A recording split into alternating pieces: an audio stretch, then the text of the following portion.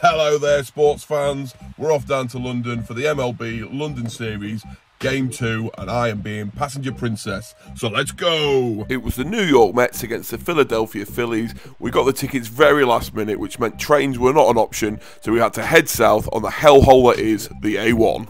Coincidentally, while I was over in New York last November, I visited the home of the Mets, so today I was an honorary Mets fan. Don't want to brag, but me and Mrs. Met really hit it off. Do you reckon she remembers me? Anyway, enough of me lusting after baseball mascots, and back to the London Series. We'd been last year to watch the Louisville Cardinals against the Chicago Cubs, and we enjoyed it so much we decided to go again this year. The A1's not all bad, I suppose. Look at this fine bit of culture. Okay, no, I take it all back. The A1 is always absolutely hideous. Okay, enough moaning about the A1. So we've arrived at Stanmore Station. Top tip for anyone travelling down to London for an event from the north. We always park at Stanmore. It's the end of the Jubilee line, and you can just tube straight into the central London from there. Luckily for us, Stratford's on the Jubilee line, so we just had to stay on the one tube all the way. Car parking at the tube station's really reasonable as well, only £6 for the day. The one thing I will say is if you're going to Wembley, you almost certainly wouldn't get parked there because it's always rammed. But because we're going to the London Stadium at the complete opposite end of the Jubilee line, we were absolutely fine. And here we are at Stratford Station along with loads of other baseball fans, just for the short walk now round to the London Stadium. We found our friends on the way, so here we are heading into the stadium for a great day. Makeup on your dead dog. No, I mean, that would probably be a bit better. Only a couple of beers deep and the conversation's already wild, talking about someone who dresses up as dead animals for $55. Go check it out. Recording Poppy, recording Jim. We took advantage of all the photo ops in and around the stadium and even bumped into vintage sports legend stuck in the 90s sport who was kind enough to stop for a picture with us. And then we all had a ding in the batting cages and we were all surprisingly good at it. Yeah!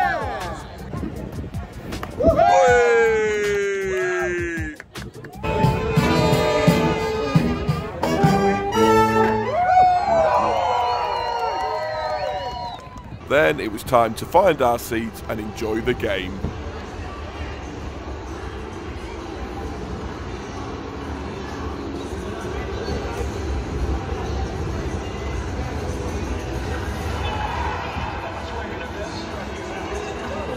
Now it's time to enjoy the action. Now I won't lie to you, we were not very good at recording hits, so please enjoy the inane ramblings of British people watching a sport they barely understand. Oh, it's him.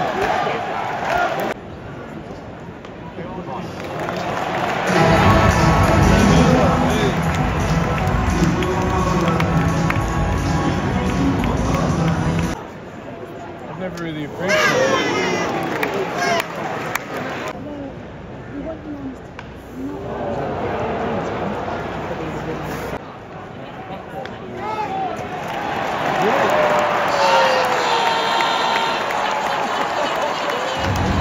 Found Mrs. Met, but it doesn't look like she remembers me, does it?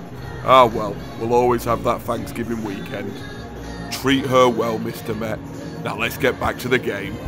I don't know if mascot races are standard at ballparks across the pond, but we were treated to this absolute spectacle.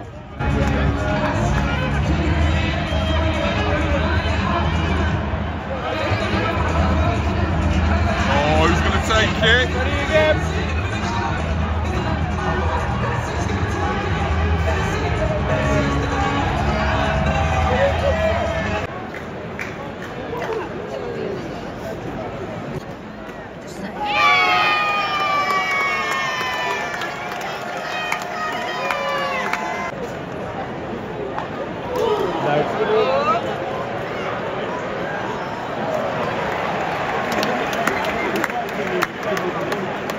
He's redeployed.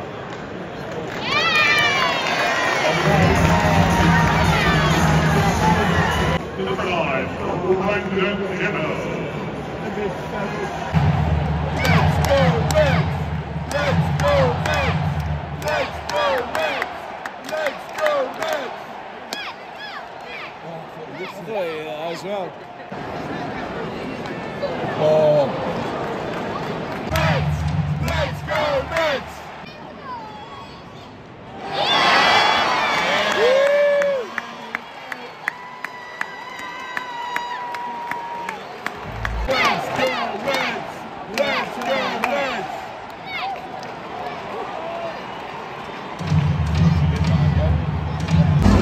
impressive, because at least you can't tell it's there.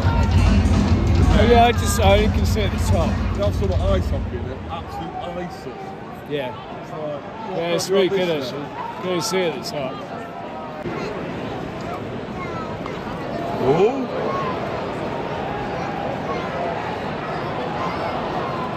We completely missed Rob McElhenney throwing the ceremonial first pitch as we were in the beer queue, but we did catch him singing the 7th inning stretch.